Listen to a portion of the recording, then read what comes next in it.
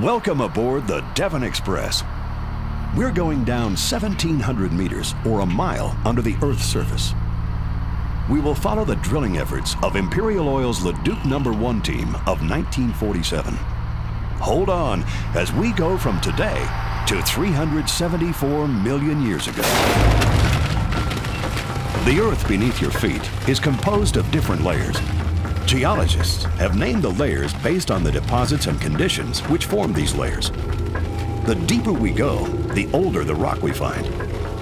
Scientists have deciphered the Earth's history by studying both the rocks and the fossils to understand what the Earth was like millions of years ago.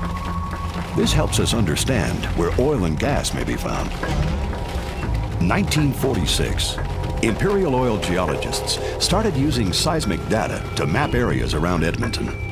In particular, an interesting structure was located around Leduc, indicating the potential for a large trapping of oil and gas.